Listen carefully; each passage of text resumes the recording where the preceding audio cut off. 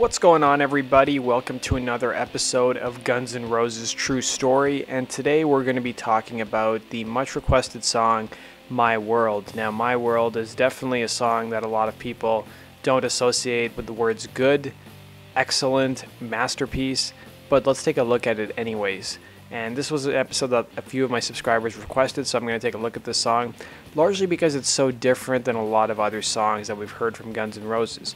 So My World actually appeared on Use Your Illusion 2. It was the last track on the album, and the sole writing credit was credited to Axl Rose. Now, many people listen to the song and they think it's definitely a foreshadowing of what Axl wanted to do with Guns N' Roses. At the time, people may have not known it, but Axl was hugely influenced by bands like Nine Inch Nails. In fact, Nine Inch Nails opened for Guns N' Roses for 2 shows as part of the Use Your Illusion tour when Guns were touring Europe when Izzy was still in the band. And it was sort of towards the tail end when Izzy was about to leave the band and play his last few shows. So Nine Inch Nails opened the show in Mannheim, Germany back in August of 91, and then of course Izzy's last show in London at Wembley Stadium in 1991. And sure enough, Trent Reznor was asked about his worst show he ever played with Nine Inch Nails, and he brought up the opening gigs for Guns N' Roses. You know, when Nine Inch Nails opened for Guns N' Roses back in 91 for those 2 dates, they were not well received at all. I mean, if it was maybe 1994 and Guns was touring, maybe they would have been better received, but here's what Trent Reznor said. So Trent Reznor was being interviewed by Q Magazine, and he told him that supporting Guns N' Roses was the worst shows Nine Inch Nails ever played. He said it was only a couple of shows, and they were some of the worst performances we, referring to Nine Inch Nails, had ever done in front of the most hostile, moronic audiences I've ever experienced. He recalled, they were there to rock. What they didn't want was some homo-looking dudes playing noisy synths, and they made it very clear to us. Our first show in Mannheim, Germany, there were thousands of people standing there, raising their middle fingers, and there were bits of sausage on the stage. I've tried to block it out. But it was definitely foreshadowing of what was to come when Guns N' Roses would later break up, and Robin Finck, who at one point was in Nine Inch Nails, would eventually join Axl Rose's version of Guns N' Roses. And then it was also rumored before that former Nine Inch Nails drummer Chris Vienna was also auditioning with Axl Rose back in 1997 or 1998. And then in an interview that Axl gave in 1993 to Hit Parader magazine, he was actually asked about which musicians would he love to collaborate with on like a solo project. And Trent Reznor from Nine Inch Nails was one of them, and Dave Navarro from Jane's Addiction was another guy he wanted to work with. He said he had actually talked to Trent Reznor about working with him on an industrial synth project, or at least one song, and he definitely wanted to work with Dave Navarro on something. He said he would be very curious to see what it would sound like with Dave and Slash on something. Of course, if you guys didn't know, Dave Navarro at one point was supposed to be Izzy Stradlin's replacement, but he was going through a terrible drug addiction at the time and never even showed up for rehearsals. And then later on, of course, Dave Navarro would actually play on the song Oh My God for the End of Days soundtrack back in 1999. And then Spin Magazine wrote a really great article back in 1999 about Axl Rose, and it talks about basically what happened to him. At that point, he was like a recluse, nobody had seen him, and they talked about what was going on over the last couple of years with him, and how he got into music like Nine Inch Nails. One of the interviews was with Lars, and Lars said, I remember late one night Axl was sitting there telling me about this band called Nine Inch Nails.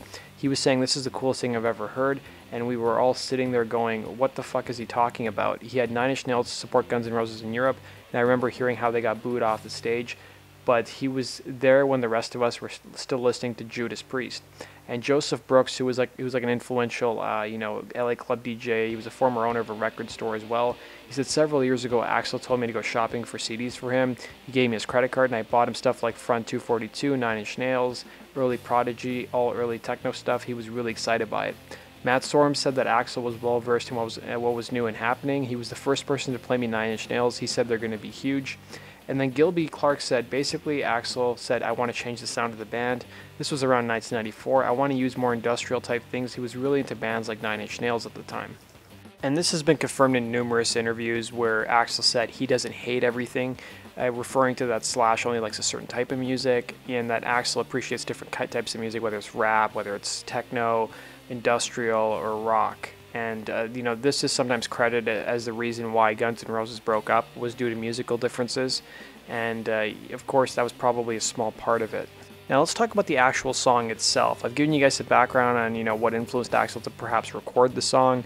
But let's talk about an interview that Axl actually did with Musician magazine back in 1992. He brought up the song My World. Originally, he revealed that there was only going to be 29 songs on the Illusions records, and then My World just sort of presented itself. And then he said, My World happened when we were sitting around being a bit bored. We had been working on Live and Let Die all night, and it was early morning. I'd been listening to a lot of industrial music, and all of a sudden I said, hey man, let's do something.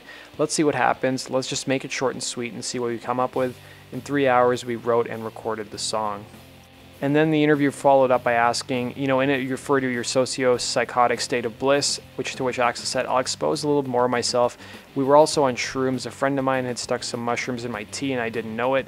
All of a sudden we were being really mellow, so it was kind of a socio-psychotic state of bliss. And then if you listen to just before the last verse of the song where Axl says, guess what I'm doing, you can actually hear the click of a lighter and then a big inhale, which sort of insinuates that Axl's using a pipe or some sort of bong. And then in an interview that Axl actually did with Hit Parader magazine back in 1993, he said, we completed My World in 3 hours. It's something I needed to get out of my system, but it's not something I want to base my career or future on. And then he actually was asked in an interview that Axl did with Rip Magazine back in 1992 about what's next for Guns N' Roses. They'd released so much material, what's going to be the next thing? And he briefly touched on My World. He said, but when I did My World, everyone dug it and wanted it on the record. By the next record, I think we can branch out a lot further. I would like to move in a direction where I can be more in touch with life and love, but still remain as strong in terms of exposing ourselves as GNR has always been. And then years later, in 2008, Axl would actually go on one of the Guns N' Roses fan sites and basically do an open chat with the fans. So one of the questions he got from the fans was, what the hell was My World? Laugh out loud, I've always been curious. To which he actually replied, great question, and here goes for all you inquisitive minds with a bit you weren't aware of, but here's the real story. Unfinished first run, first dabbling, experimenting all in fun demo that became Duff's favorite song at the time, telling me how he loved to blast it at his house with the Ice-T and Body Count guys before Illusions came out, and before it was decided it was going to be on the record. I wanted to try and develop it and wanted guitars of some kind, but Slash felt, and his words at the record plant in all seriousness were, it's perfect, and Slash and Duff were the deciding factor to have it on the album. Eek. Personally, I feel Duff legitimately liked it, but I can't say Slash did in the same way. In fact, I feel he was keenly aware some would take issue with the track and against me, so for him, in that sense, it was perfect. He also added that in his opinion, Duff wasn't aware or part of that and was used unwittingly for support in talking me out of developing it or not including it, which at that time I had no real intention of using as is. Now, one may read those answers and say, I don't really believe that Duff would say that My World is his favorite song or was one of his favorite songs at the time. But in an interview that Duff did back in 2004 promoting Velvet Revolver, he revealed that Axl never wrote any of GNR's music. So if you guys stay with me, I'll get to my point here in a couple seconds. And he basically said Axl made it an Axl thing, but it really wasn't, McKagan said. He never wrote any of the music. That was part of the reason it broke up, because we'd play shows and he'd say, here's a song I wrote about ... and it would be a song that he had nothing to do with. Rose has yet to finish, of course. That was around the time that Chinese Democracy was still being worked on. And Duff said, I'm not knocking him, McKagan said. We did go through a lot together and we accomplished a lot together back then, but this is now and we're having a great time. We hope to do this until we can't do it no more. So following this interview, Duff actually had to retract his statement about Axl not writing any of the songs. So here's what Duff wrote. He basically said that he was taken out of context. It was a misquote. And if you look at some of his past interviews when he's answered Guns N' Roses questions, this response deviated from his normal responses. So what he basically said is, Axl and all the Guns fans, I wholeheartedly apologize, and I'm quite embarrassed by this whole episode. I have always looked at as the glass is half full when it comes to the amazing things we accomplished and the amazing songs we wrote as a group. My World is still one of my favorite songs. Much respect and love, Duff. Now, one band member who was not a fan of the song was Izzy Stradlin. He talked about how there was one song on the record that I didn't even know was on it until it came out, My World, and he said, I gave it a listen and thought, what the fuck is this? And then, believe it or not, guys, My World was actually covered by another band. So there's a Canadian digital hardcore act called Schizoid. They'd released a 13-track CD of new interpretations of their favorite black metal, punk, and industrial metal tracks entitled Covered in Metal.